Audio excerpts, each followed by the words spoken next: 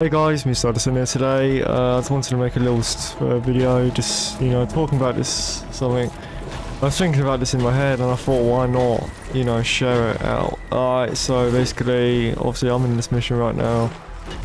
And obviously right now I'm playing an Atlas Fight the Storm mission. One's at power level 1. Also, the only reason why I'm doing in this mission is because I'm doing this challenge right here. So I'm nearly close done with it. So yeah. So what I'm talking about is because I was thinking every time I'm playing this mission in this forest zone, I always think about when I was new to see the world, I would not know what to do. I was a newbie at this. I remember the times when I was literally a power level 1 myself, and this was all brand new to me.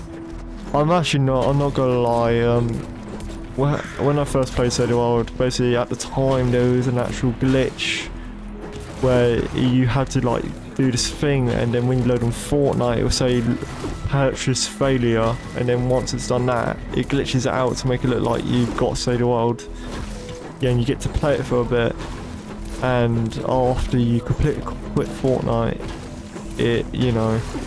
it does allow you back on Save the World, but you just had to do the glitch again. But the thing is, what I'm saying is I'm actually really glad I was able to try out for free, because without trying out for free, I think I would never got this.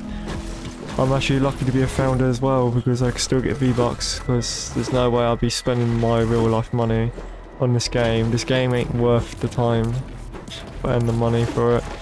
So yeah, this is the amount of V-Bucks I have. I've actually, all that V-Bucks there, I've actually grinded it with Save the World.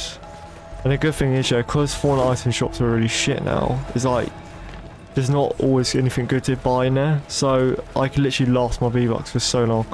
Also, the reason why I'm doing this building dramatic is because if you see on the left top screen, you can see I have a pinned quest called Structures Built. So the reason why I want to get that done is because at the moment I'm trying to trophy grind, and if you know that quest I showed you where I had to play with 1,000 players, that is another trophy grind. I'm trying to platinum in this game because I just feel like I just want to do it. I saw a video of someone trying to do it, and they actually managed to do it, and I want to do it myself. I feel so proud of myself.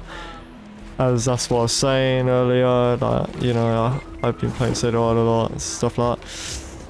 Here's the truth, because of Save the World, literally without Save the World, I don't think I'll be playing this game anymore. Literally, Save the World's probably the only reason why I still play this game. That's the thing, I'm not actually good at Battle Royale, I'm actually really good at this in Save the World. It's a good thing about Save the World, you don't have to be good at the mode, you just have to play. So yeah. Obviously the music in the background music is so nostalgic. It just reminds me of the days when I used to play Save the World back in 2018 times, man. This was so good. Yeah, so that's really it. Thank you guys for watching. Make sure to like and subscribe so you don't miss out on another video I upload. Make sure to turn on the bell to notifications. Yeah, feel free to comment. As long as it's nice comments, please don't be mean, alright? I just can't be asked for that shit. If it is mean, I just remove them, so just don't bother making a mean comment. I have had a few mean comments. Obviously, I just ignore them and just remove them without them knowing. They probably won't know I remove them anyway, because they probably just click on the video, comment, and then they just fuck off. Yeah, you get people like that. I had one on my Minute Club 2 video. I didn't even care really. But anyways, hope you guys did enjoy that video, and yeah, bye.